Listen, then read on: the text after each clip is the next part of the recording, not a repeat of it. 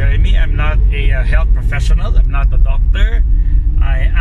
Though I have the psychology background and cognitive behavior therapy certificate, I got from Australia. So, ang sabi nga, yung cognitive behavior therapy, yung best therapy for anxiety disorder.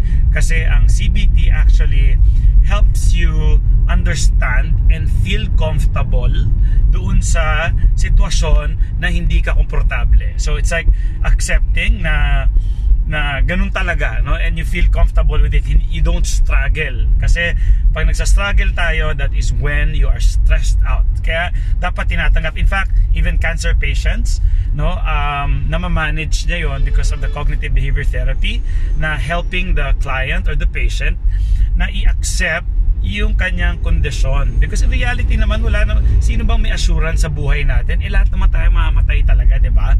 But you know, every day, kahit sa mga normal na tao, they don't worry about it. No, it just, death just happens. So dapat hindi tayo kabahan, tsaka lalo na sa atin, lalo na yung mga spiritual side. Ako na lang personally, I imagine death would be a very beautiful thing. Pero mo, pag death, lalo na kung close ka kay God, no? So imagine mo, tapos na yung paghihirap, walang gutom, walang pain, walang sakit, puro joy lang, no? Kaligaya. Imagine that. But I'm not saying na you commit suicide, no? Mali naman din yun. Kasi while you're on earth, ang sarap din naman mabuhay. So dalawa yung masarap mangyari. Masarap mabuhay, masarap mamatay. Those things are gifts from God, no? Medyo naging spiritual side now kasi minsan yun yung importante, no? Na kailangan maalala natin. But if you're not spiritual, then you find meaning in your life, no? You find meaning in your life.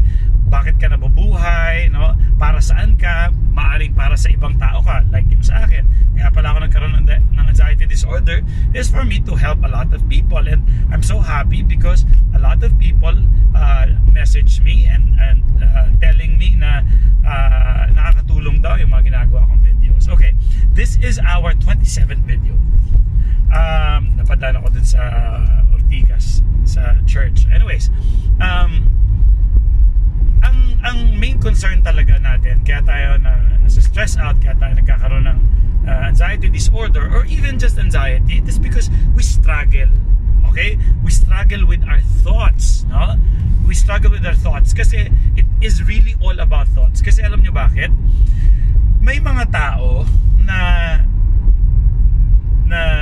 makakita sila ng problema, and for them, it's part of life.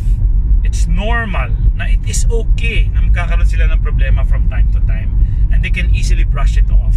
Samantalang yung iba naman, especially may disorder, konting ubo lang talaga, cancer na sa kanila yun, no? So you see, pareho silang umubo. Yung isa, ubo lang to, normal yun na nagkakaubo yung tao, yung isa, yung iniisip ng isa, so hindi siya nagsastruggle, hindi siya nahirapan. Samantalang yung isa naman, cancer na to, umubo lang din siya, cancer na to. So you see, parehong ubo, no? Pero yung perception ng tao o yung pag-interpret niya dun sa simptomas na yon, yung isa nag-catastrophize, yung isa it's acceptance, no? Medyo close to facts siya kasi lahat naman umuubo no? So really look at the way you think, okay? Pag sinabi sa'yo ng doctor na may trangkaso ka or may flu ka, do you struggle? It is not comfortable. It's hindi siya komportable kasi may sakit ka, no? But it won't kill you. It won't let hindi siya delikado, hindi siya mamatay kasi normal yun. Yung iba nga viral, hindi na kailangan antibiotic. Sometimes normal talaga na dadaanan niya yung mga symptoms na yun. It takes them 3, 5, 7 days. Tapos eventually mawawala rin yun. Kaya yung mga doctor hindi nagbibigay ng antibiotic, lalo na kung viral. Kasi normal sa ating mga tao na ganun. Okay? So I bet pag sinabi sa'yo ng doctor na okay, viral yung flu mo, yung trangkaso mo, hindi ka na nagsastruggle na. Kasi alam mo no? So it is the same with anxiety disorder. Okay? By knowing na yung mga simptomas na ito ay brought about by adrenaline lang and your negative thoughts at nagtitrigger sa'yo yung fight, flight, freeze mo because of the perceived danger, that is when lumalabas. So you just have to accept that also the way you accept flu.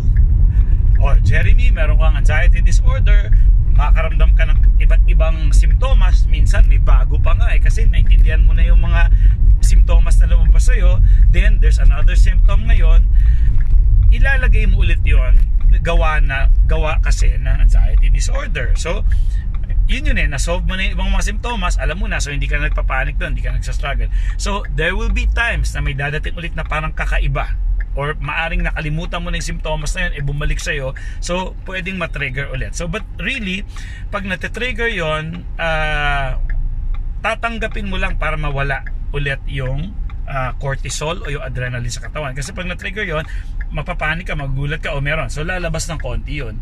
Pero you stop thinking negative thoughts, okay? Sasabihin mo, anxiety disorder to, ito lang naman yun, okay? So guys, again, it is about struggling, no? At yung struggle mo na yun, ginawa kasi ng utak mo na, hala, mamatay na ako, hala, mababaliw ako, hala, magwawala ako dito sa lugar, hala, hindi ako so may mga struggle, okay? So tandaan nyo po yung thought na yon. So pag na-realize nyo yun sa araw-araw na, nga, no, hindi na ako magsa-struggle, yan, anxiety disorder pala na yan. So I hope this video helps you. This is 27. Medyo napahinga ako last week kasi sobrang busy talaga, Christmas season eh. Okay? So I hope you subscribe and watch my other videos. Thank you. Good day.